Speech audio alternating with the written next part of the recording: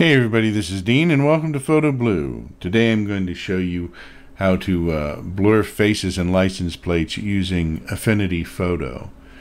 Now the process is the same for both. I'm going to show you how to blur faces, and you can use the same technique to blur license plates or anything else you need to blur. So I've downloaded this photograph from Pixabay, which has a bunch of faces on, so we have some faces to use for the example. So the first thing we're going to do is go over to the right here to the Layers tab.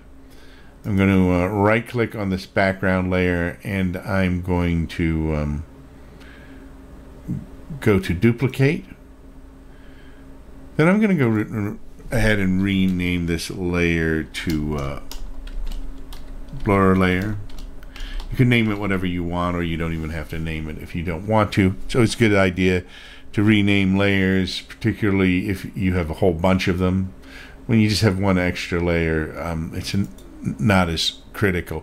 At any rate, now make sure that you have this upper layer selected and go over here to Filters, Blur, Gaussian Blur.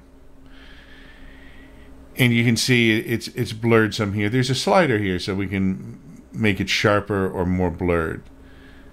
You want to pick a level that looks good to you. If it's blurred all the way over here, I don't think it looks as good because it kind of makes the face one tone and smooths it out.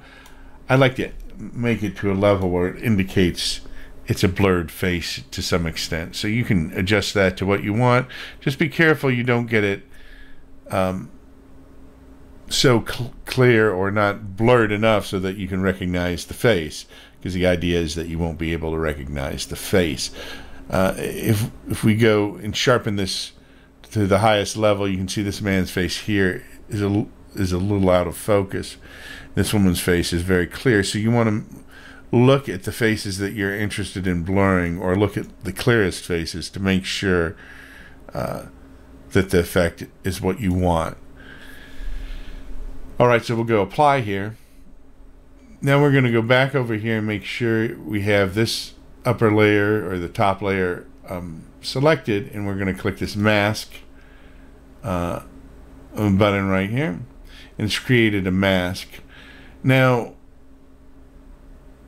we want to mask it so that only the areas that we want blurred will show in the as the upper layer.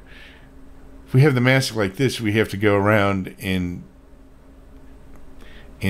brush out all of the area around like the face. So if we wanted this woman's face blurred, we'd have to go around this entire area, which is a lot of trouble.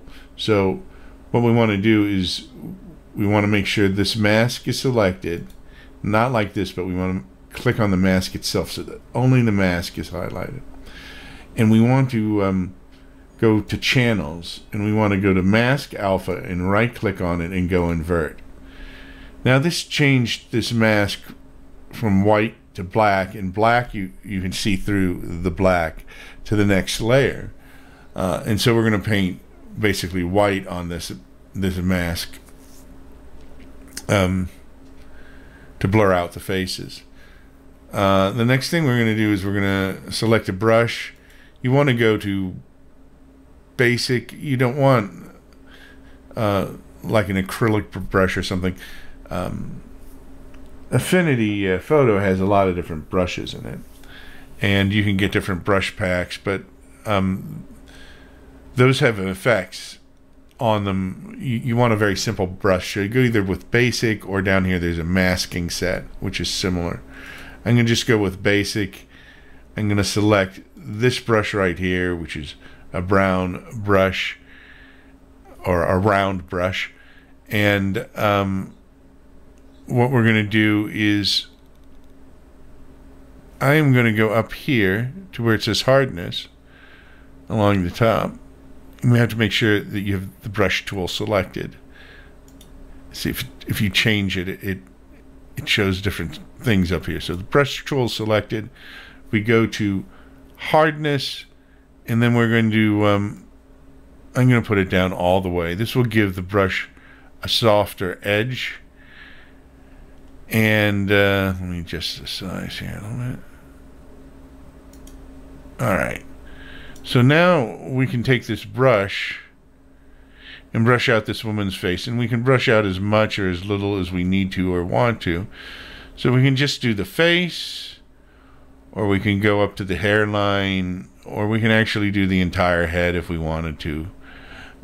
So however much you need or want, you can do. And you can see there the face is now blurred. The nice thing about this is if we want to get this one, blur this woman's face as well, for example, we can go right up to the edge of this guy's head and make sure only the woman's face is blurred, and avoid blurring the man's ear if we want to. So we can do that as well. So that's how you blur faces or license plates in Affinity Photo. I'm Dean, and this has been Photo Blue, and I'll see you next time. Don't forget to subscribe, share, and like.